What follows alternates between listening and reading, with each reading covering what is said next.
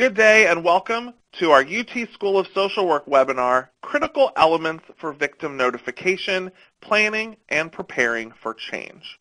Our speakers today are Anna Wally, Lieutenant Wita Knowlton, Dr. Noelle Bridget Bush Armendariz, and Caitlin Sully. Anna is the administrator of the Rape Crisis Center and the Shelby County Crime Victim Center. She is a social worker with 36 years of experience working in the Memphis area. For the past 20 years, she has worked solely with victims of crime.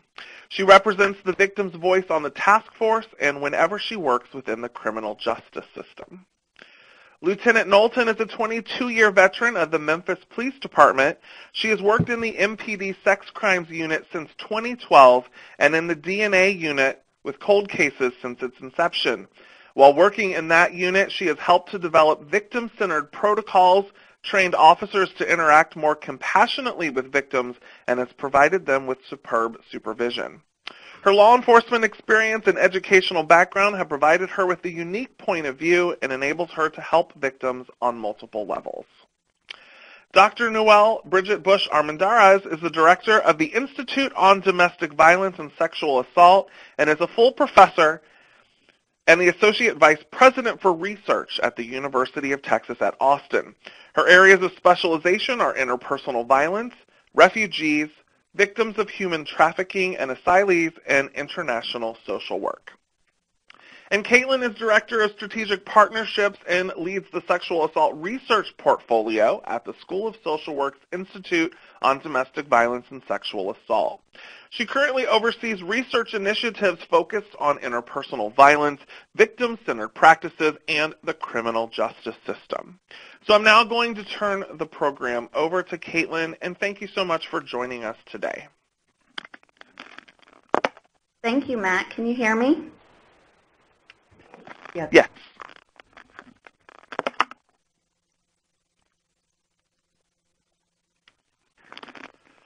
Well, we could, but now you're gone? Can you hear me now? Yes. All right. Thanks for the introduction, and to our audience for joining us for this webinar, Critical Elements for Victim Notification, Planning and Preparing for Change. I'd like to thank Lieutenant Knowlton and Anna for presenting with me today and for their contributions to our field, particularly for sharing their insight on developing and implementing victim notification practices. We may have time for Q&A at the end of the webinar, so you can send in your questions throughout the session, and we can also try and respond to you in the chat box. But if we don't have time at the end of the session, we'll respond to your questions after the webinar, and we'll send out the responses to all the attendees, and we appreciate all the questions that you send to us. I'd like to take a moment to share a little bit of information about the Institute on Domestic Violence and Sexual Assault. Our mission is to advance knowledge about interpersonal violence through research, education, and service in multidisciplinary strategic partnerships with researchers, educators, practitioners, policymakers, and other members of our community. Our vision is that our efforts enhance the quality and relevance of research findings, their application and service provision, and ultimately their benefit to survivors of interpersonal violence and those who assist them. We approach this work from a multidisciplinary focus, and our partners are the School of Social Work, the School of Law, School of Nursing, and the Bureau for Business Research at the University of Texas at Austin. This project is supported by the Office on Violence Against Women. The opinions, findings, and conclusions, and the recommendations expressed in this webinar are those of IDVSA, and they don't necessarily reflect the views of OVW. So I'd like to go over real quick our learning objectives. At the end of today's session, we'd like for you to come away with increased knowledge of personal, institutional, and organizational factors related to notification, increased skills to examine organizational and community variables around notification, and to be able to assess and evaluate opportunities for change based on lessons learned.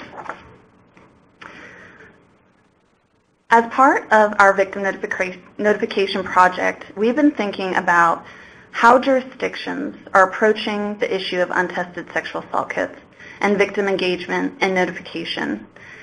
So we settled on a framework of change, which is the process of a community coming together collaboratively to test their sexual assault kits and develop and implement a victim-centered notification protocol. Before change occurs, jurisdictions may or may not be operating in a collaborative framework and may or may not have a victim-centered notification protocol in place. In most cases, jurisdictions will not have been conducting testing of their untested or backlogged sexual assault kits or notification, except to a smaller degree sometimes with cold cases, sexual assault cold cases. And after the change, jurisdictions will work in a multidisciplinary team to ethically notify victims using a notification protocol developed specifically for and by their own jurisdiction. The process through which a jurisdiction or community moves from point A to point B is the change described in this webinar. I've had conversations with criminal justice professionals, including law enforcement, and they've been the first to describe that the criminal justice system has historically been somewhat resistant to change. Perhaps because of this resistance around the term change, we don't have much written about it or the ways in which change comes about in the criminal justice field. Additionally, in discussing change in the criminal justice context, it's often complicated by assumptions or realities about the forces driving that change. However, in this webinar, we want to focus on the ways in which the demand for change can produce innovative best practices. We've seen this across the nation as communities begin to address their untested sexual assault kits. As change happens and new practices are explored, innovation follows. We're joined today by two of the leaders in our field, Lieutenant Knowlton and Anna Wally from the Memphis community, who work to thoughtfully engage and notify victims in sexual assault cases about the new forensic evidence from their sexual assault kits. So today, in talking about change, we'll focus on how it was carried out in Memphis, how they approached the needs, and the lessons learned from their practices, and we'll discuss this using the Readiness for Change model. Here's a visual of the steps or components of Readiness for Change. I'll be brief about the academic part, but in the download section, you'll be able to find the pre-reading, which has a further explanation of the model and its theoretical origins. In looking at change, we've considered a framework that would be helpful to assist with planning and preparing for victim notification. In other fields, Readiness for Change is used to explain the integration of evidence-based practice and moving practice wisdom, or what we know works in the field, to our work with our clients, in our case, working with survivors of sexual assault. The theory is most often used in healthcare and mental health and substance abuse programs, with only a few mentions of it in criminal justice context.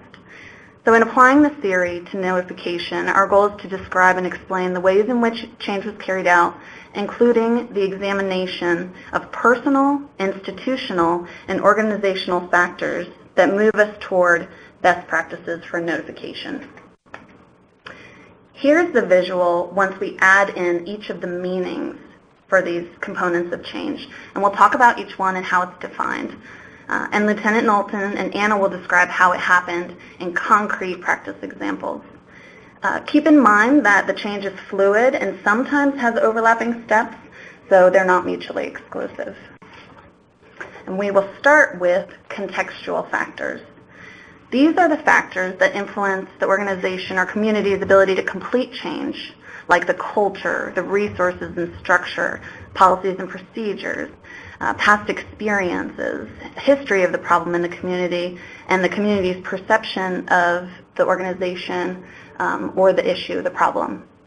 So I'm going to invite Lieutenant Knowlton and Anna to discuss examples from their experiences in working together on victim notification in Memphis in terms of the context in which they were working. Thank you, Caitlin.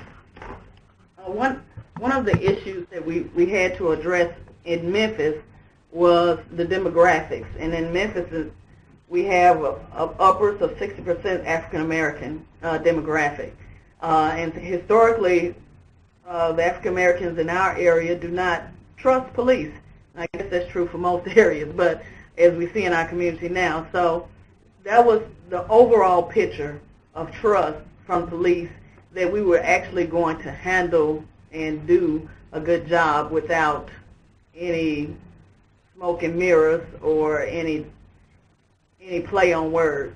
We were really going to be trustworthy and handle the problem, test our kids, investigate the kids, and treat our victims with dignity. That also influenced how we decided to actually do the notifications, because we believed if in our community it would not work well to call somebody up and say, hey, we're the police and we're here to help you.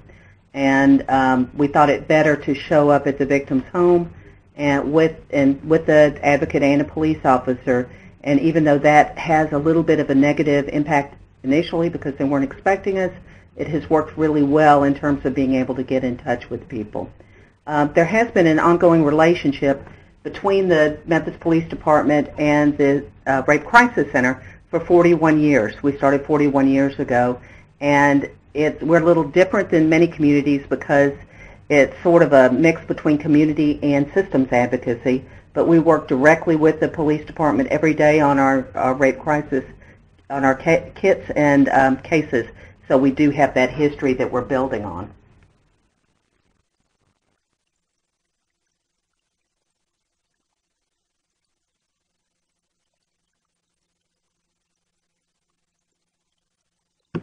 All right, we're going to move on to our next one.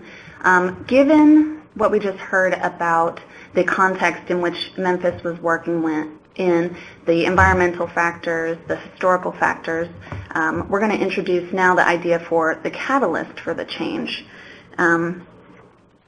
which is the need or the demand for the change. In other words, it's the change agent that brings critical attention in some way that requires a response and action. In some communities, that may have been the discovery or realization that the untested sexual assault kits existed. In others, it may have been a new legislation that was passed.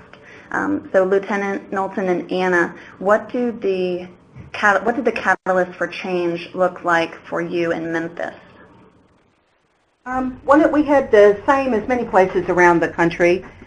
We also had the interest nationwide, and then there was some media pressure here that came from one of the channels, the TV channels, and we also had a lawsuit which put some pressure on, and that got some quick action from our then mayor for the city.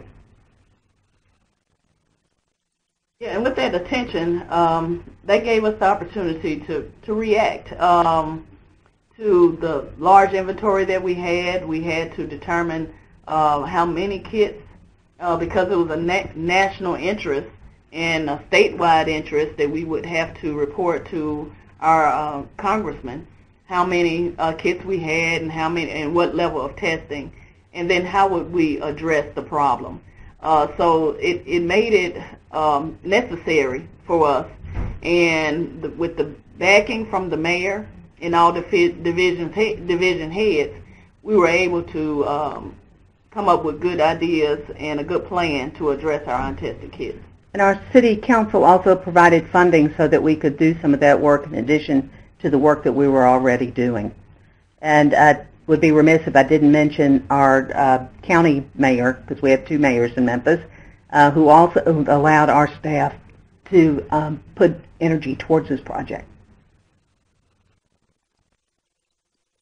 So at this point, I would like to kind of take a step back and provide an opportunity for our audience to give us a little bit of information about what this looked like in their community. So our question to you is, in your community, what was the drive for testing the sexual assault kits from internal or external demands? So we've broken this up.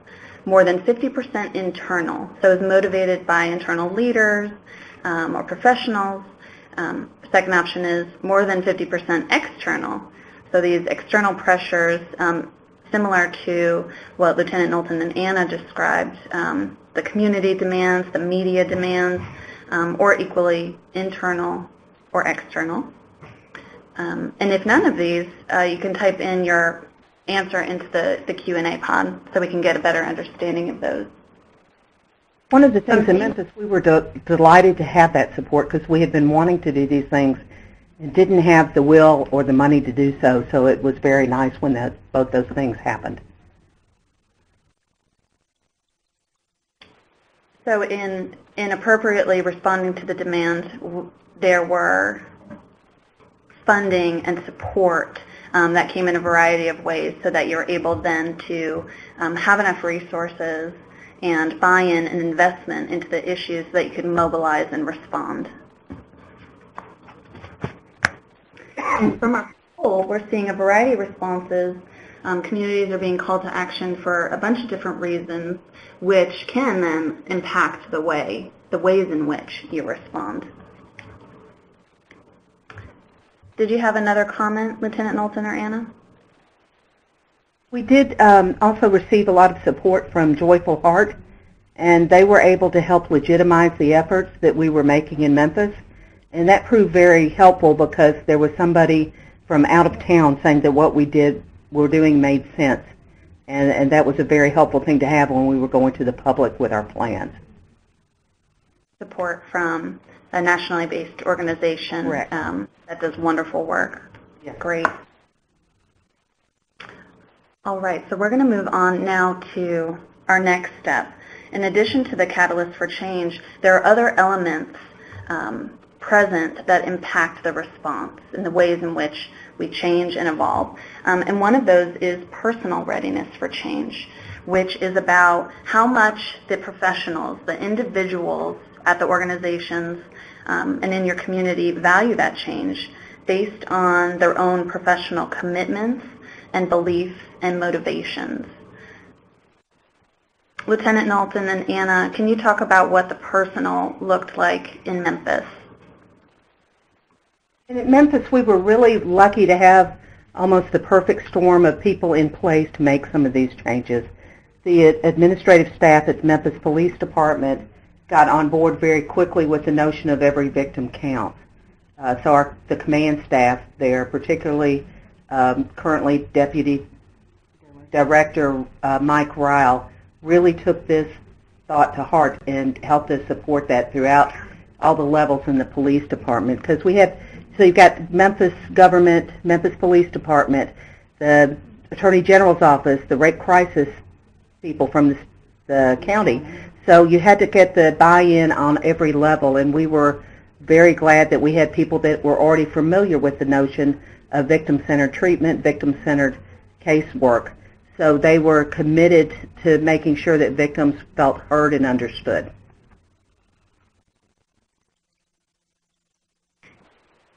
One thing, too, that became really obvious is that the police department was willing to admit that they had made mistakes on some cases in the past, perhaps not following through enough or perhaps in the way that the officers interacted with victims. And that was extremely powerful. So when victims are talking to the officers that are doing notifications, they'll say, I didn't like the way I was treated back in 2005. And the officers, instead of arguing or trying to explain it away, they say, I looked at your case and it could have been done better. We're going to take care of it the right way this time. And not only that, we also instruct our investigators to don't be afraid to say, I'm sorry. And we're not going to make any excuses for the treatment that the victim received in the past, but we're going to do our best to investigate this case to the fullest. We ask that they be as honest as possible, be as forthcoming as possible with the victim, and because we're trying to rebuild trust, and where trust is not there. And the victims respond well to that. They respond well when we come in. We're not in police uniform, so we're not intimidating. We have police officers of all sizes, men, women, big men, little men, and the big guys seem to do better, actually, but they're out of uniform, and they handle the victims with kid gloves. And their goal is to first build a rapport with that victim so that they will feel comfortable with going forward with the case. And then we think outside of the box. We don't always want to just be like Joe Friday and just the facts, ma'am. We're going to talk about what's going on with you even now. As officers, we even ask about how did that make you feel at the time, what did you smell, and that. We're asking them to do that, things that are way outside of the realm of general policing. And the victims respond well to that. They feel safe. They say that. I felt safe with him. I felt that he was going to work on my behalf. I could tell he was listening by the way he made eye contact, right. All the things that we as social workers learn to do, the officers are learning, and they're doing a great job with it. And that's a great testament with us working together, because otherwise, as police officers, we don't see the need for that, because our training is just how to stay safe, how to get the information. And this helps us in getting the information, but that's not the way it's traditional policing is done. So we see that it works now, and our officers are able to get much more information and much more help from the victim because of how they deal and interact with them. So with this component of the change, you see a real coming together of the personal and the professional, the intersection there, and how important that personal connection and the rapport building and the validation of the survivor's experience through the engagement is critical to their engagement in the criminal justice system and potentially on their pathway to healing. That's correct. And not all officers are there the moment they hit the unit. Some of them observe and learn it. So it's a growing process. And of course, in law enforcement, we have people that are that we have some staff changes now and again. So we have new people that come in. But what's great is the officers who've been there a while are kind of mentoring the other ones that are coming in and explaining to them why this approach works for police as well as for the victim. And we have a comment from Nancy who's reiterating that this component of the change around this personal connection helps with around the survivor's need to talk, to give their account, to tell their story, and how that can have a critical impact on their experience. Thanks for those comments, Nancy. So we'll move on to a polling question to engage in some more conversation with our audience. So this one is around that personal readiness for change, to kind of get a sense of who's in the room and your work. To what degree do I believe that we must integrate and uphold victim-centered practices in daily work? Not at all. Victim-centered practice is not part of my role. Somewhat. I try to incorporate victim-centered practice, but other factors compete with my ability to do so. Completely. Victim-centeredness is my first or one of my top priorities, and unsure. So we have a majority where victim-centeredness and the elements of that approach of having victims be at the center of all the decisions that are made is a top priority for most of our audience members, and a few where it's somewhat, where there are other factors that compete with the time, resources, and attention that are required to do victim-centered practice well. All right. Thank you for your responses. We'll move on to the next component in the change process. So in addition to responding to the demand, the personal component of the change, the personal component that's required for the change to happen, we have some of what we've talked about already, our institutional readiness for change. So our organizations change. And these can include some of the practical elements that Lieutenant Nolson and Anna were already talking about: the funding, the resources, the demands on our already overtaxed time, as well as the knowledge and the resources required to obtain additional funding. So we talked about it a little bit, but can Lieutenant Knowlton and Anna, can you talk a little bit more in depth about what this looked like for the organizations and some of the preliminary measures taken to meet the requirements for the demands?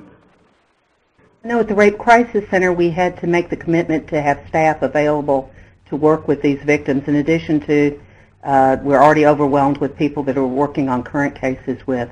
So there had to be a commitment that we would locate resources, if not use resources we currently have. So we kind of blended that so that at any point in time somebody from the Memphis Police Department calls us, we can have somebody available to go out and help them. So we were already working towards the victim-centered approach here, and this helped us further on down the line.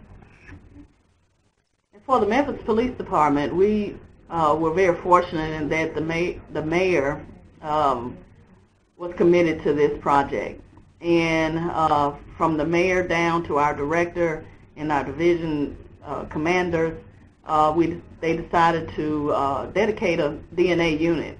So our complement now is 14, and we have 14 investigators and 2 supervisors. And I know my supervisor thinks this is primarily all he does, but his time is spread across some other things. But those 16 people, we're completely dedicated to this project, just with the Memphis Police Department.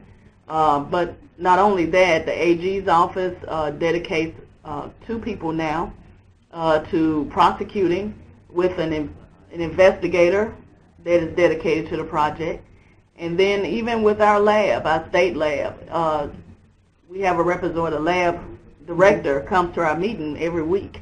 And so all of our issues that may come up, we discuss it once a week.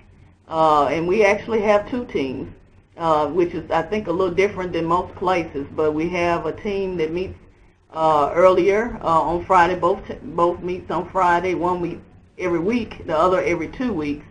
And I call them the micro and the macro. But the boots on the ground, the working group, would be the personnel from MPD, Rape Crisis, which would include the counselors and nurses and advocates. The AG's office, TBI, Shelby County personnel with someone from a surrounding agency in the county. And we come and we discuss any issue dealing with our project. And from then specific cases to how we're handling things.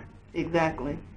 One of the things that was a lucky coincidence, I think, for us, is that right before this all came about, there were people at MPD and the Rape Crisis Center already working towards a protocol to work with cases that had been processed much later than the rape itself. So we had built on the work from Detroit, from the Michigan 400 project, and so we were able to try and build on what other people were already doing well, and also to develop some of our own way to work with our particular victims.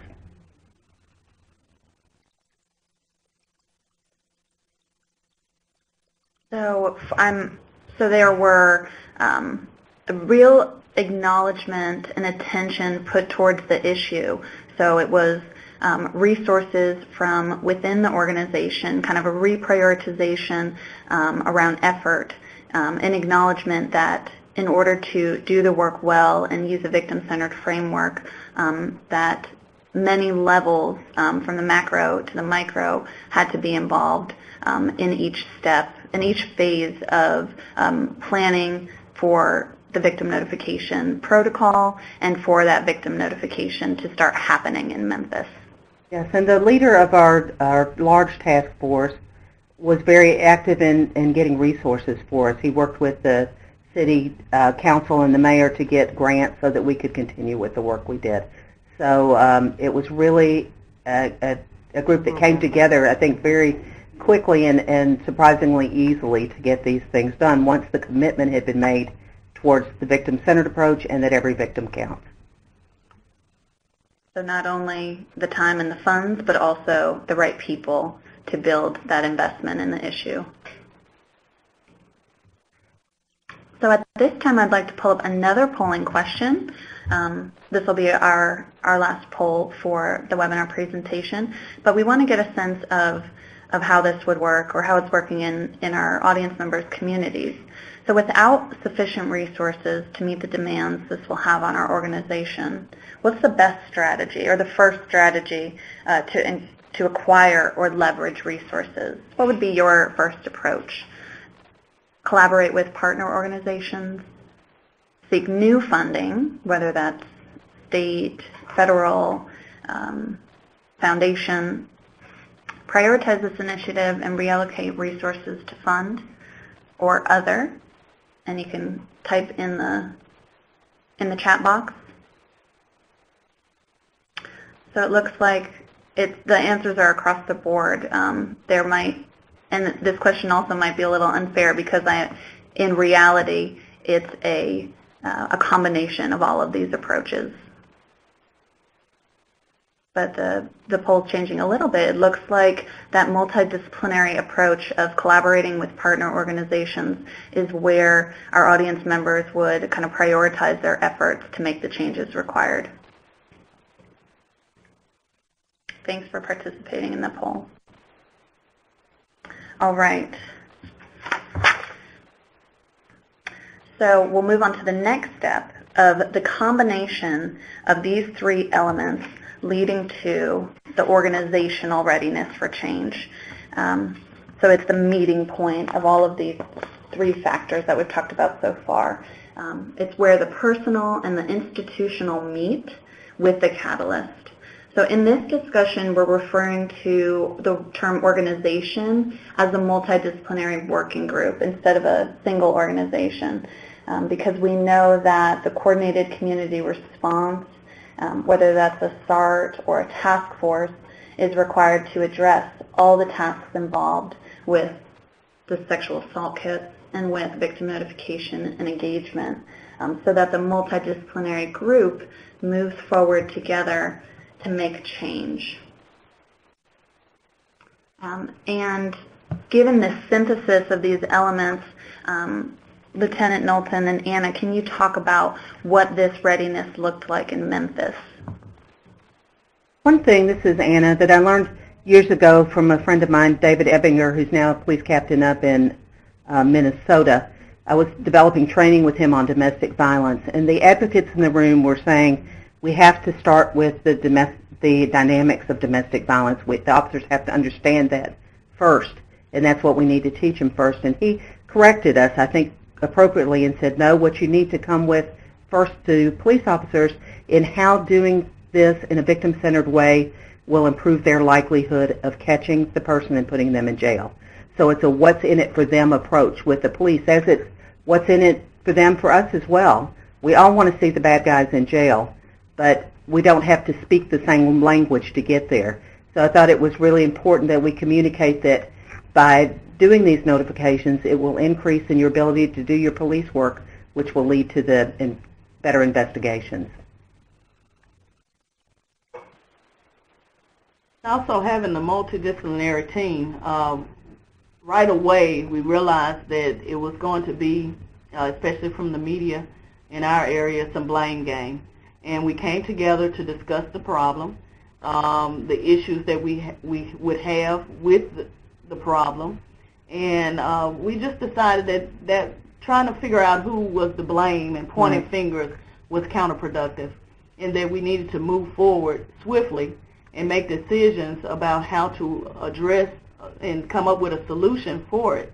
And blaming and pointing fingers was going to be counterproductive. So once we came to that agreement, we moved forward very quickly, and then we had to be respectful and trust each other and your discipline. So I'm not trying to be a social worker, and Anna's not trying to be the police.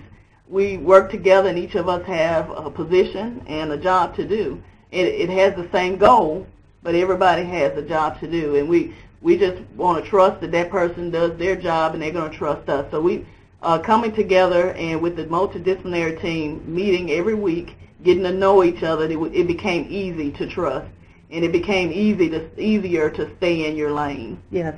We had an easier time, actually, with the working group, I think, and how we worked together because we were used to doing that. With the larger task force, we had to come to an agreement that if questioned by the media, we're not going to respond to questions. I wouldn't respond to questions about the police department, and that they wouldn't tell what rape crisis does and vice versa. So we didn't want any of the members to speak for something they weren't totally aware of. So we had to come up with some rules as we went along, and that's worked out well. It's worked out much better to be open and direct than it is, to do the behind-the-back kind of stuff.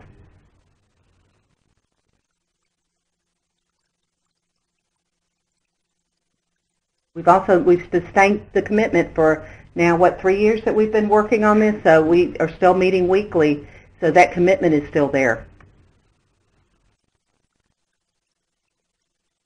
So at this point in the change process, with all of the context and the personal and the organizational readiness to respond to this, the multidisciplinary group was working together, communicating in effective ways, and continuing to invest in an approach that would be helpful and engaging survivors in order to move these cases, the sexual assault cases, potentially through the criminal justice system, and if not, then providing the information and resources to survivors so that they could make choices about their engagement.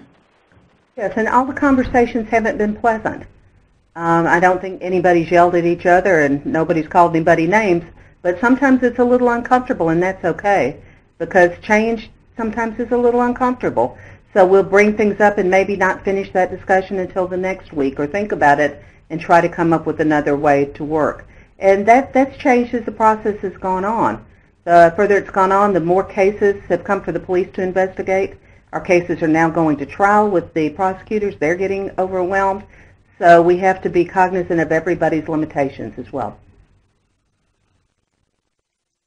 And where folks are in the process, and allow that, some of the conversations to percolate so that reflection can happen before moving forward and making decisions together. Mm-hmm.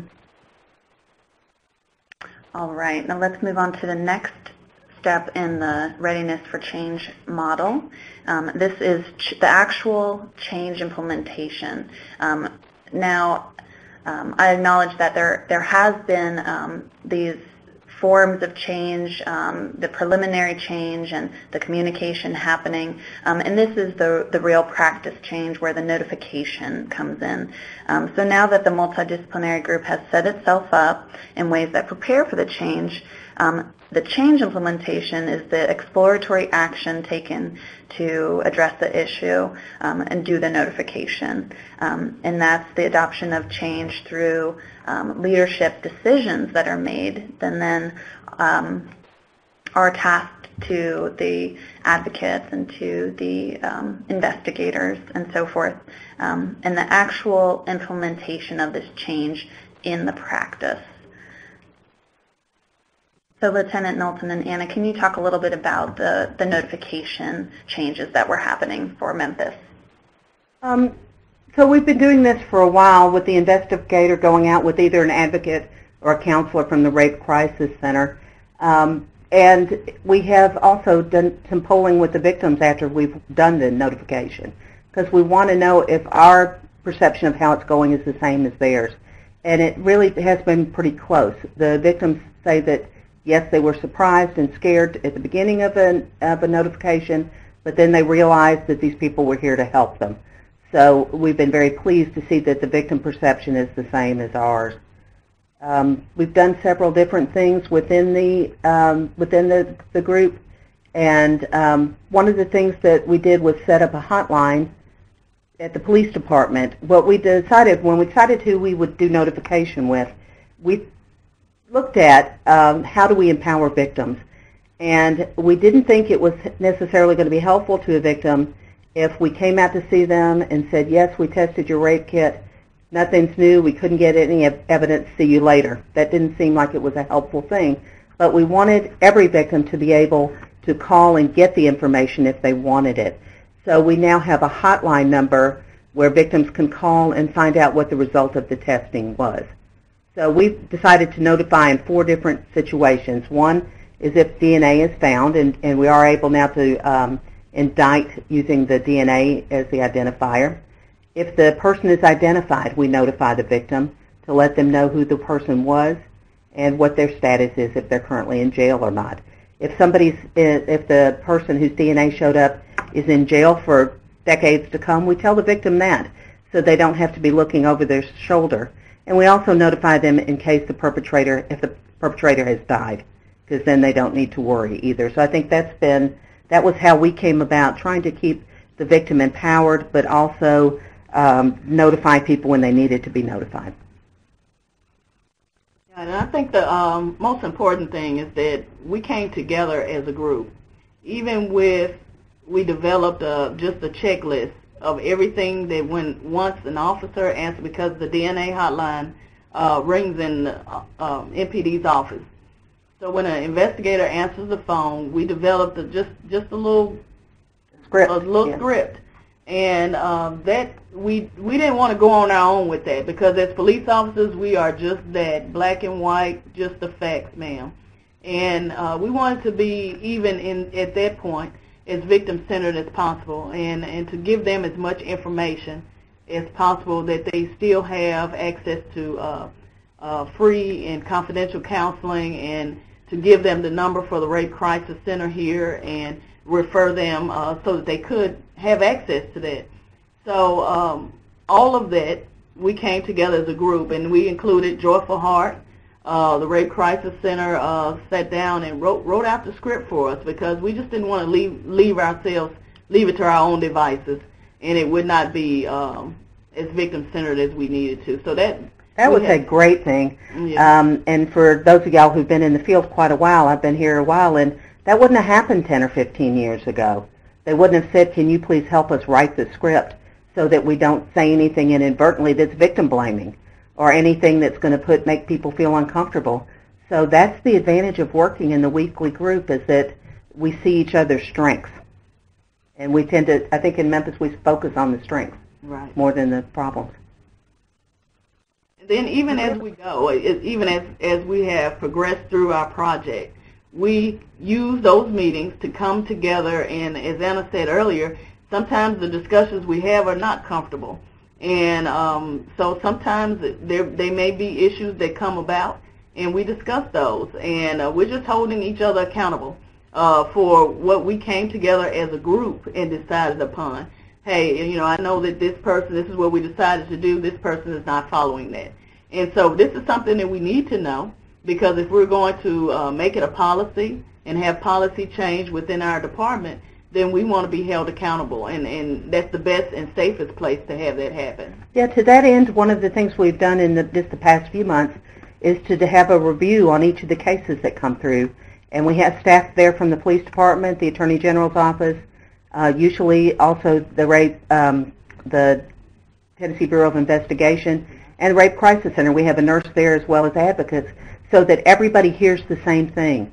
Why we're not going to go forward on a particular case, why we can't go forward if it's a statute of limitation, or why we should go out. So we're asking questions like, did you take an advocate with you when you went on that notification? So all of the officers know that they're going to be asked that question, so they know that they'll be held accountable for following the protocol. And that's the same for all the staff. We have one question from the audience. Are the attorneys that are working on, that are designated to the cold cases, the 2 I believe you said, are they designated, mandated, or voluntary? How does that process work?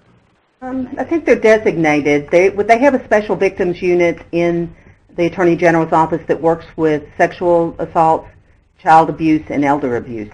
So they're within that unit. And the Attorney General sometimes moves people around.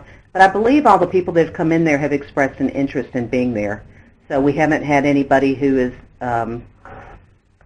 not. So personal, professional investment, and they're specialized and have training in these cases and working with these survivors. They have some, we could always see them having more. And what's nice is that they have the advocates and they have the police who can kind of say, well, generally we want to do it differently. Or is there a way we could notify the victim sooner so they'd know they were going to court? So we're always kind of bouncing things off each other to try and do it in the most effective and victim-centered way. And that is a great segue into the next part of the Readiness for Change model, which you've been talking about a little bit, which is the assessment component.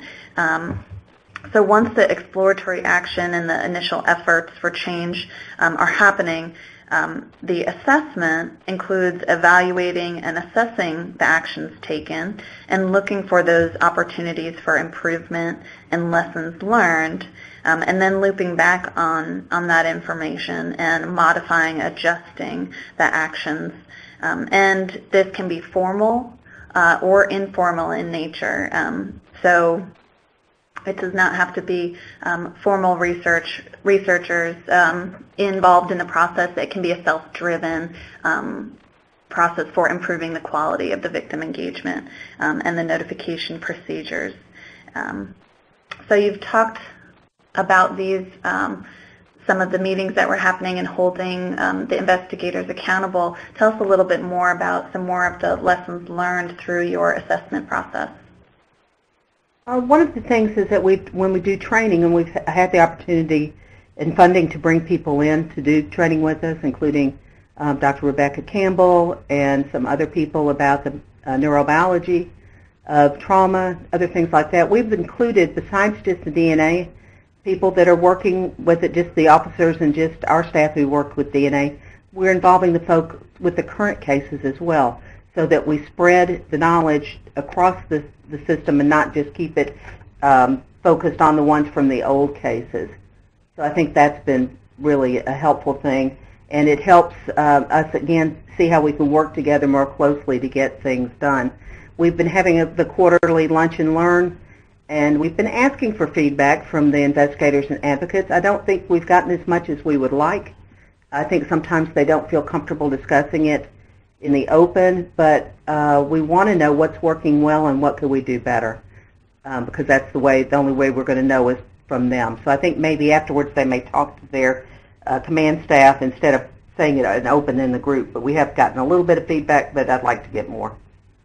Yeah, one of the biggest changes just throughout the process, I think Anna did touch on that on the last slide, was that we do the case review, and that was in response to the advocates not really understanding why we weren't going forward with the case, because in the past they were not included in that decision. They weren't in the room. So they would get that information secondhand and the interpretation of whatever that decision was. So in direct response to that, we added yet another meeting and to do case review. And it's just been invaluable because it does actually empower the advocates, and it helps them feel like their job is just a little bit, which it always was, but it is very important. And they do have an input on the outcome of the case, because many times we think that it's just the AG, that it's the AG's decision, and we want to make sure that they get all of the information that's possible. So if anything that the advocate has to say, she may have to add, she can say that at that review meeting. And, we all don't need another meeting, but it just was necessary. And it just helped with our accountability, and it helped the officers own up to whatever it is that the decision was and how they presented the case. And how they can learn from each other by that Exactly. as well. So we may have an officer that said, yeah, I drove out there a couple of times, and then you have other officers saying, well, I went at different times of the day, and we went on the weekend. So they learn from each other as well, and I think that's great. The other thing is that sometimes it's as small a thing as, well, let's not give up yet. Let's keep trying to reach them a little longer. So we really do work well together. Again, it's not always comfortable. Sometimes, I take the role of the bad guy of asking the hard questions, because that's my job. So we want to ask the hard questions in a way that we can do it better, in a way that we can make sure we have the best outcomes for everyone. And you've talked throughout, too, about some of the the feedback loops and getting input from on neurobiology from Becky Campbell, and getting the input from Joyful Heart, and getting input from all of the practitioners in your community about the ways forward and adjustments that can be made so that the outcomes can be better. So wonderfully and said. Very importantly from the victims, because we don't know for sure unless we ask how they're responding. I see a question about how we adjusted our resources. One of the things to be able to respond to people, current cases and the older cases, some of the stuff we did was training of more staff, some cross-training, so that if there comes a time when a police officer needs somebody to go out in a hurry and the two designated people are not available, we can have some fallback folks that can do the notifications. And the staff really enjoys going out on the notification. And being with police officers, it's very helpful to learn how the police work. And it's a kind of a high adrenaline thing, because you don't know if the victim is going to have a very emotional reaction, have no reaction. So it's an interesting thing for the advocates to be in that position as well. And I think that all of us across the agency have learned a lot from this experience. And I appreciate you coming back to getting that information from the survivor about their experience, and going back to ask them, to hear from them about what's working and what's not working, and then also learning from those interactions of notification. As a result of this, also we are developing a treatment program.